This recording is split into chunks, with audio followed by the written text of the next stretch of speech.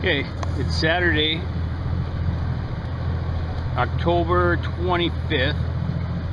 I'm here at Menominee Marinette. I'm heading out to try to find some white fishing areas. You know, I'm going to be watching my side my side imaging and be watching for rocks. If I can find any like rock piles away from the river mouth, that'd be great, because those will be great ice fishing spots. So that's my plan. I'm scouting for ice fishing. If I find some fish, I might stop and do some jigging also. Just cruising around, it's like 40 feet deep, 45. I keep just watching the side imaging. I'm waiting to see rock piles, you know. I did mark some on the Michigan side of the river.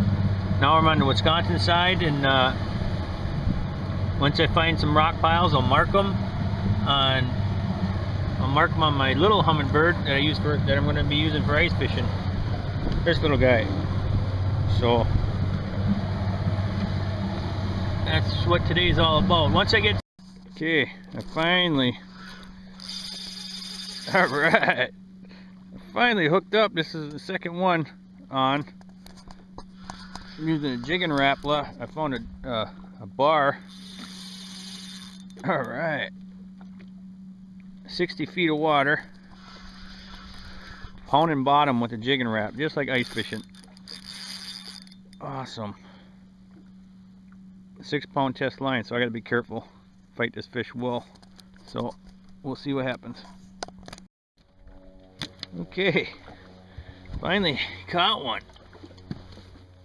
This has been 2 days trying to figure these guys out, and I still not positive, but I finally got one.